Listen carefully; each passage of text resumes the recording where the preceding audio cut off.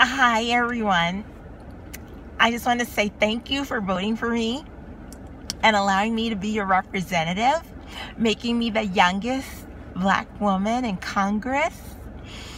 And I just want to let you know I am just working so hard for you. I'm out here in the streets of Illinois. I'm even considering campaigning for the presidency, but I'm just not sure because I want to make sure that it's right. It's the right time. I want to make sure it's my time.